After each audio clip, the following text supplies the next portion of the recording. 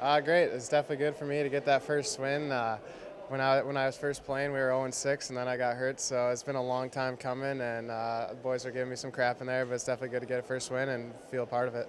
How excited were you to be able to celebrate that win with your teammates? Yeah, it's the first time hearing the win song and getting undressed there was awesome, and just being with the guys and the push we got going. It's really exciting, and it's fun to be a part of. You've seen this team go through some of the highs and lows this season.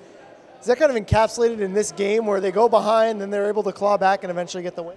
Yeah, for sure. At this point in time of the year, to get any win and get the 2 points is huge. So to stick with it and show our adversity and we can battle through that is definitely huge, and that's what good teams do at this time of the year. They find a way to get 2 points. How does a guy like Kiefer Sherwood have the performance he has tonight? It's unbelievable. I mean, seeing him out there and with his energy, and it's definitely one of the funnier hat tricks I've seen, a penalty shot and 2 shorties. So those shots were unreal. That's high caliber scoring right there. So for him to do that gets us going and it gets us all pumped up. So that's really cool. What do you need to clean up before tomorrow's game against Ontario?